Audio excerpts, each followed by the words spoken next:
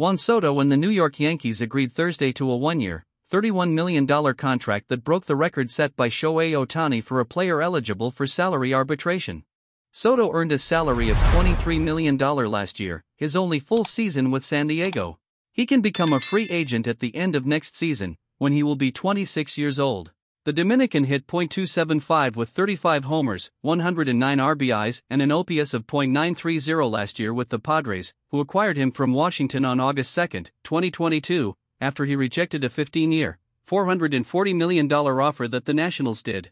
The Yankees acquired Soto from the Padres last month. If you suffer from joint pain, I'll introduce you to Joint Restore. Joint Restore CBD is a product for joint health. This supplement is formulated with CBD oil, cannabidiol, which is extracted from the cannabis plant. One of the primary benefits of Joint Restore CBD is its potential to relieve joint pain. CBD acts on the body's endocannabinoid system receptors, reducing the sensation of pain and discomfort, making it a natural option for people suffering from arthritis, osteoarthritis, or other chronic joint pain conditions. Joint Restore has a mild strawberry flavor with subtle hints of boswellia flowers. Additionally, Joint Restore collaborates with an FDA-approved and U.S. Hemp Authority-certified lab. Get a 30-day supply of these gummies for just $1.33 per day by clicking the pinned link in the comments below to start your order.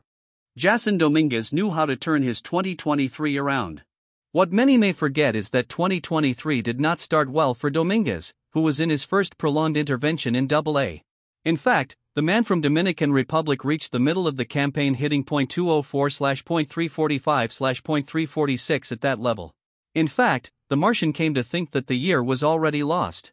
I didn't do well in the first half, Dominguez recalled this week. By the beginning of the second, I basically put it in my head, well, I've had 300 shifts. I'm not in a very good moment to take it up again.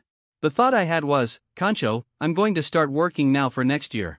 Start preparing so that something like this doesn't happen. In other words, Dominguez had already given up by last year.